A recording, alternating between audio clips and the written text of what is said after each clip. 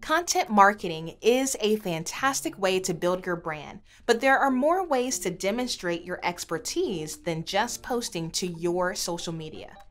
Being a guest on podcasts has really helped me to build credibility and my personal brand. For those of you who are burnt out on creating alone, this video is for you. In this video, I'm going to share some practical steps to help you get booked for more podcasts. Without further ado, let's hop in.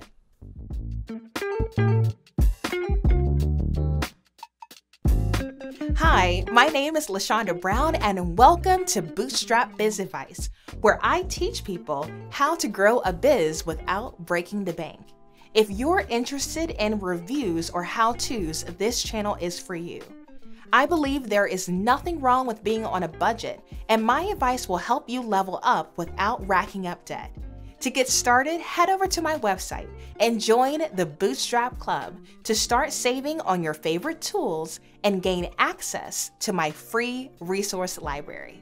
According to Buzzsprout, podcast listeners have increased almost 30% from 2018 to 2021.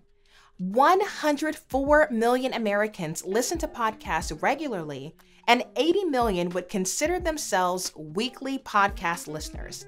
The most interesting stat that I've seen so far about the impact of the podcast industry is each week, more Americans listen to podcasts than have Netflix accounts. Now, you may not have the bandwidth to host your own podcast, but there are over 500,000 active podcasts on Apple Podcasts alone. So instead of completely ruling out podcasts as a valid way to grow your brand awareness and reach a new audience, let's chat about what it takes to get noticed as a podcast guest. I am a firm believer of leveraging your current network to expand. Who are you currently connected with that has a podcast? Within the last 5 years, so many online entrepreneurs have ventured into podcasting. If you start your outreach efforts with people you already have a personal connection with, you'll have a much stronger start with this strategy. Now, I'll be honest, I tested out having someone pitch me as a podcast guest in the early days, and the conversion rate was so much lower than when I pitched myself. If you're getting started with this strategy, I would not outsource it immediately. Do it on your own, take notes, and constantly evaluate your approach. Most podcast hosts will ask you to introduce yourself at the beginning or at least submit one in advance that they can pre-record. One of the lessons I learned was that you want to have a consistent elevator pitch so that the impact of your interviews begins to snowball. If you're a multi-passionate entrepreneur, hear me out on this one. You may have many passions, but you have to narrow down your pitch to perform well with audio. If your intro is powerful and compelling, people will seek you out after they listen to your episode. But if it's unclear what your subject matter expertise is, people will consume the content and then move on to the next thing. It's just like a house. You need to entice someone to come through the front door, and once they're inside, you can show them as much as you like. But if you lack curb appeal, they won't step foot inside. Your elevator pitch is not just something that will come into play once you book your first interview. It should be consistent with your social profiles and your website.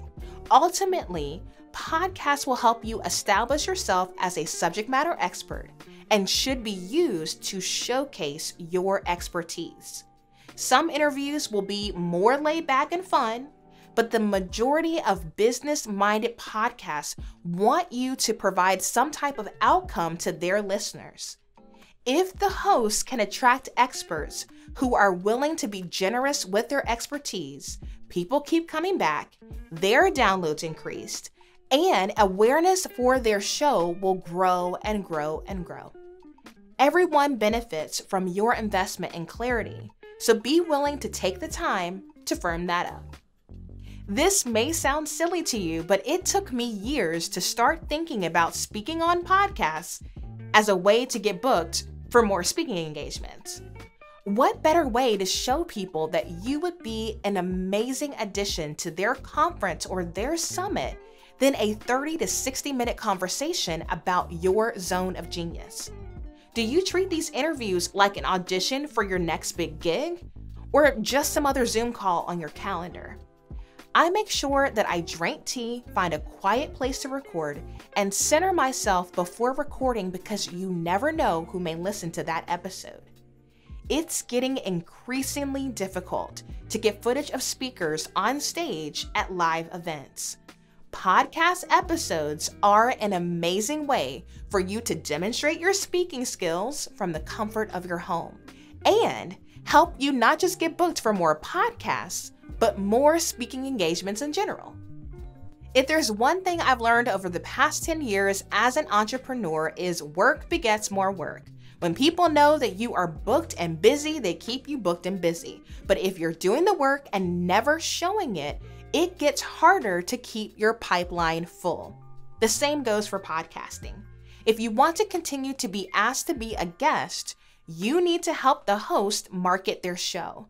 It's mutually beneficial to you to have more listeners on your episode, so here are some practical steps that you can take after you've booked your interview. Create an Instagram story the day you record your episode.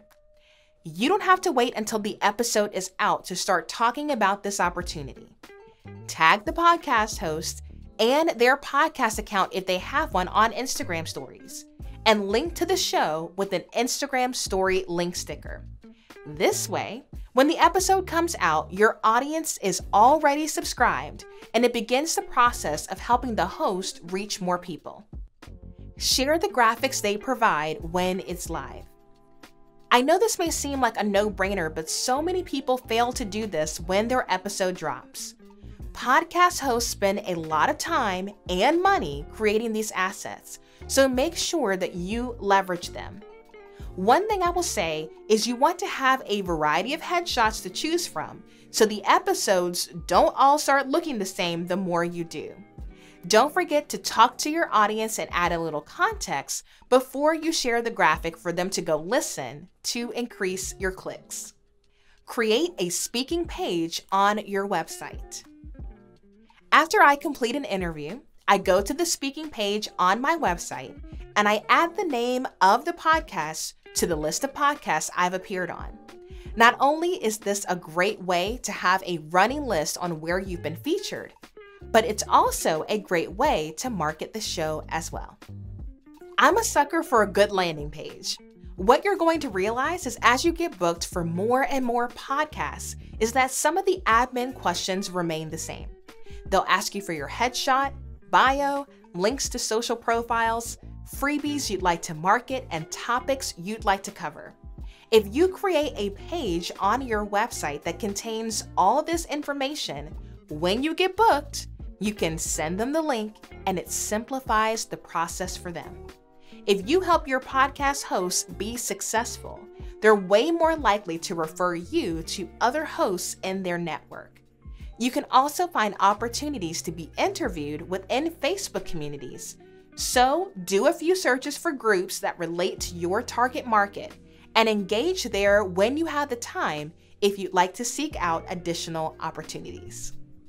Podcasting and live streaming have been my top 2 tools for improving my speaking skills. You don't have to have a large following to be a great guest.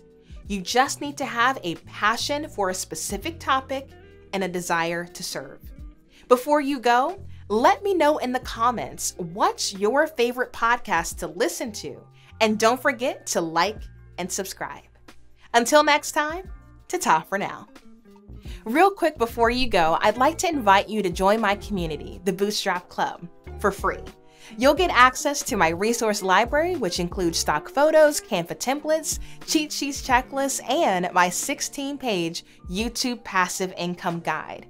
Just go to LaShondaBrown.com/join the club.